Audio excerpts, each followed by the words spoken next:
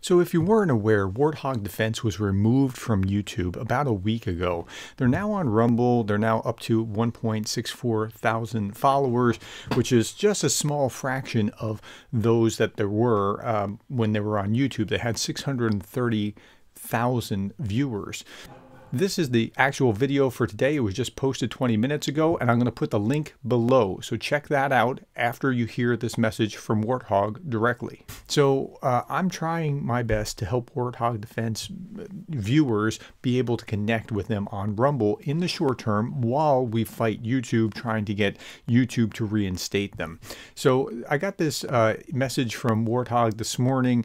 I've talked to Warthog on the phone. We've messaged back and forth. I'm doing my level best here.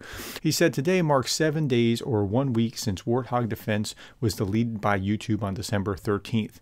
Right now, I must say, besides you, our viewers, subscribers, and members, our biggest support comes from Professor Darren Gerdes, that's me, and his channel, Professor Gerdes Explains. Without your support, our struggle to bring back Warthog Defense would be extremely hard.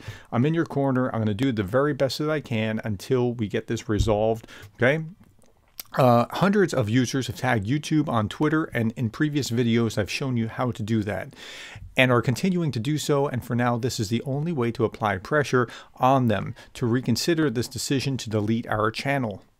I'm additionally upset when I see that all those pro-Russian or pro-Putin channels are alive and well, and they're spreading their lies every day, and no one in YouTube is accusing them of misinformation.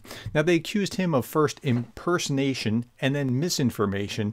Impersonation removed the channel, and then they came back and said it's misinformation, and it's absolutely bizarre. Please, if you haven't already contacted YouTube through Twitter or through your phone, and I showed you how to do that yesterday in yesterday's video, please do so.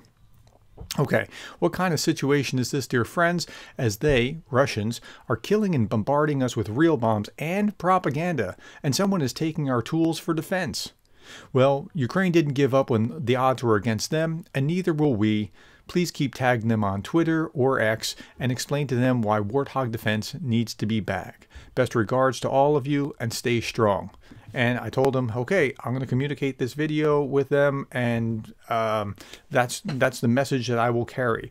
In my videos of Warthog, I'll do two things for you. I'll communicate the messages from Warthog, or I'll update you on progress, and I'll put the links below. So you can follow the links below and just go directly to Rumble. You can subscribe on Rumble. Either way, I'll keep you updated, and I'll make sure I'm connecting you to Warthog Defense.